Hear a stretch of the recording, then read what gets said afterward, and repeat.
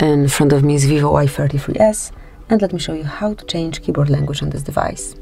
So first of all, let's open messages or any other area where you can input some text.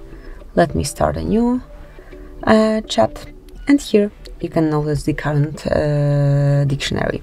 To change it, tap on settings icon, pick languages then, and mark add keyboard. Then select language that you would like to apply. Let me pick some more different.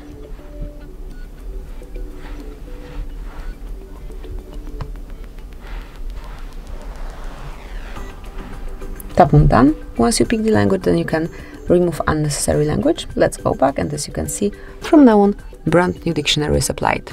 So this is it, that will be all. Thank you for watching. Please subscribe our channel and leave the thumbs up.